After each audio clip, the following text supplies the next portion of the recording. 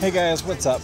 We're at the Freedom Festival in Provo today, waiting at the parade route for the Grand Parade to start. That's something a little bit different. I've gotten back into this thanks to my daughters. You know, I blame them for everything, but it really is the truth. They started inquiring about this game, and I had an account back in the day that had everything unlocked, plus all of the Celestials and whatever, but I don't have that anymore. I appealed to the game designers to try to find it because they moved from Facebook accounts to over to Google accounts, but unfortunately they weren't able to find my account, so I'm starting over. And that gives me an opportunity to show you kind of what it looks like from the ground up when you're first starting out. So, the My Singing Monsters game is all about collecting monsters, and when you collect the monsters, they sing songs. I don't have the volume turned off, but let me turn it on here. You see, each monster has a different little piece. If you ever watch the Potter Puppet Pals, where they do the singing, the ticking noise, then you'll have the same idea where each person has just one little thing that they do, but when they put them all together, it makes a big piece of music. To get the monsters, you purchase them in your breeding facility. I'm going to go ahead and speed this one up for a diamond, so you can see. I just hatched a shrub, and the shrub does beatboxing.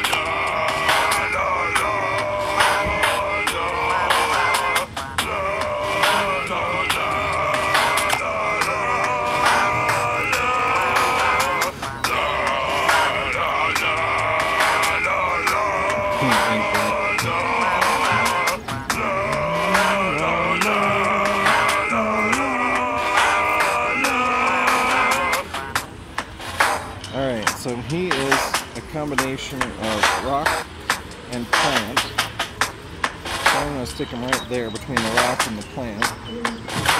Just kind of keep track of what I've bred and what I have, and I'll move them all later to somewhere that I like aesthetically. And then the next thing I did was feed it food. Feed it food raises its level, and the more you raise its level, the more money per minute you get on your rate, and how much max money he can hold before you have to collect it. Now, the different monsters have different elements. Like Potbelly here, he's only a plant, and Noggin here is only rock type. You have Toadjammer, he's water, and then Mammoth is cold. And you start combining them. So cold and rock gives the Drumpler, and cold and rock and water gives the Flog. Plant and cold gives Furcone, etc. And you combine them over here in this breeding facility.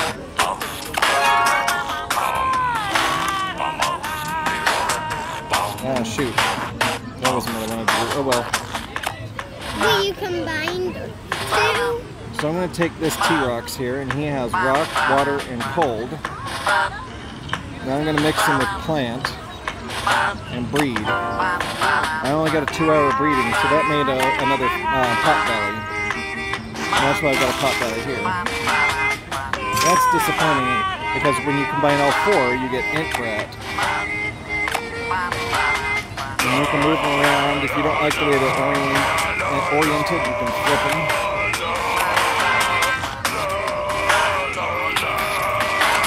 And then the next thing to look at is these food facilities that allow you to produce food to feed them. And every day you can do a spin in the castle to get free food. And there's different islands, and each island has a different song. And they have much of the same creatures, but no two islands have all of the same creatures, monsters. So you see, this one has these flying guys, but it doesn't have the rock guy. So the four elements here are flying, plant, cold, and water. And when you combine all four of those, you get like this crazy DJ guy. And I don't have one of those right now. Now, if I wanted, I could buy a new egg for this one. I can spend gems if I want on one of those, or I can just buy the regular ones. If you get these special tokens, you can get these guys, and they'll actually sing. If you get these keys, you can unlock the little deets, and they just make one note, literally, like one note.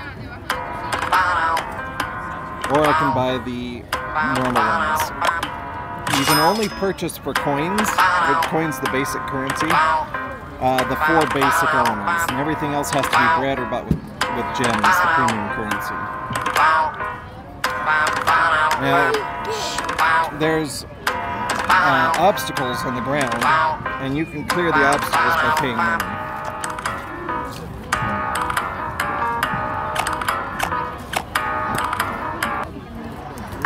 Now, this is the air element. You can see its 4 elements are cold, flying, rock, and water. And when you combine all of those, you can get the 4 element monster that's the guitar guy, Riff. And Rebro is what they call an elemental monster, I believe. And they're harder to breed. You have to breed the exact right combination of 2 monsters, and you just have to know which 2 to breed. And you can usually search the internet for that. Looks like we've got some of the parade coming. You guys got to watch the parade route for the Waldo. There's a cheer team coming, but the parade hasn't officially started yet. And it won't start for another hour and a half. So I don't know what's going on.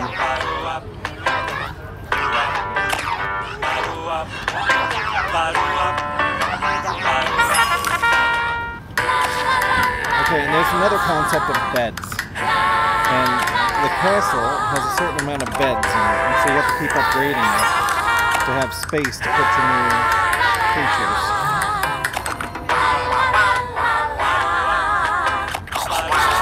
And so as soon as you put them down, they immediately join the song. They have to be at least level 5 to breed.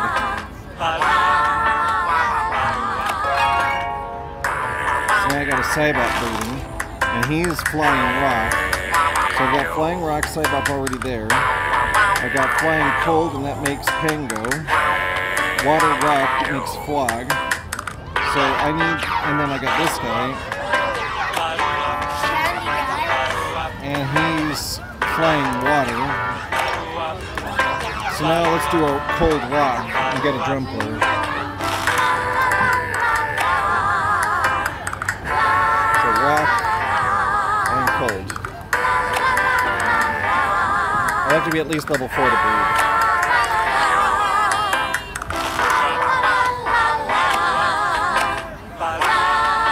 Anyway, so that's the basic rundown of the basics of this game.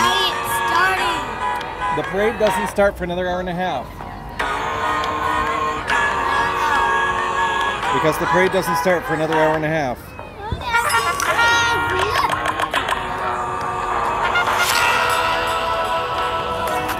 Yeah, I don't know what's going on. Okay, here's a cold rock. He's a shrub.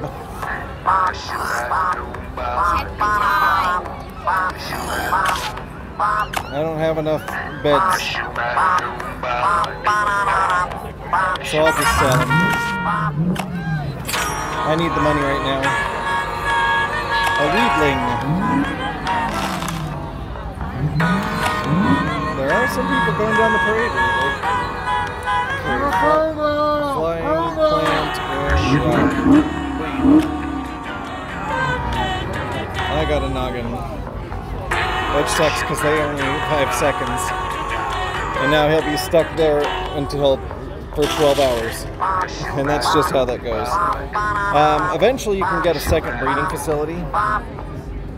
A second hatchery and a second breeding facility. So that's upgrades that come later in the game.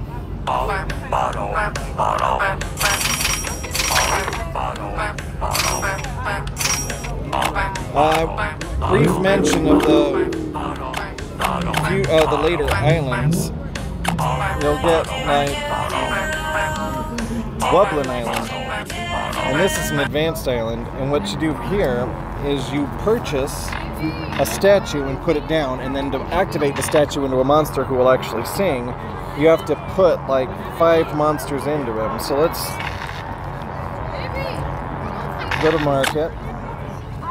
Let's find the basic monster statue. How about Zinth? And we'll put him down here. Okay, so to activate Zinth, we have to put in 1 octopus, 1 T-Rex, 1 Maw, 1 Drumpler, 1 Pango, and 1 Kongal. So you breed them on your other islands, but instead of hatching them, you teleport them into this guy instead. And then he'll start singing. And then these guys start making money. And the same goes with Celestial Island. It's basically the same thing, but it has different monsters and different things. Tribal Island is only when you're joined with a tribe, and then it'll be populated by all the monsters your tribe contribute to it.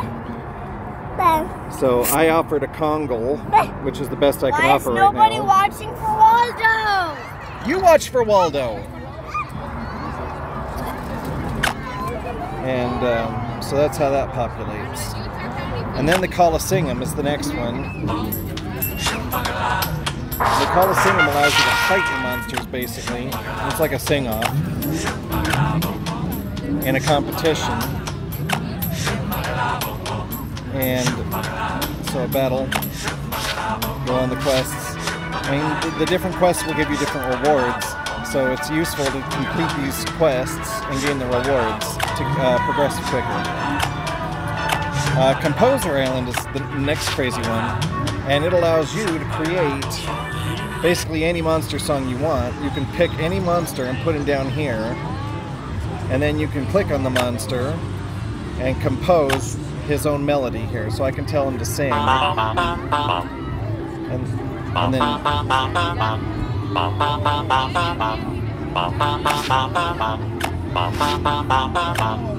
then he'll sing it. And you can put a bunch of monsters down here and compose all these crazy tunes, and people do some really incredible stuff with it. Gold Island, when you get a monster to level 20, you can teleport, or 15 or 20, you can teleport into the Gold Island, and it's really just a crazy island where any monster in the entire game you can teleport here, and it creates a really complicated, intense melody.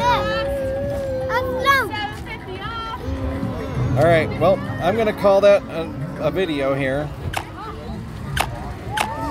I don't know what this one is. I've never seen it before.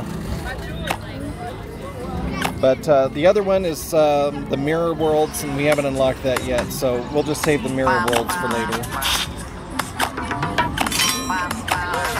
Make sure you always collect your free stuff. Have a great day, guys. Happy 4th of July.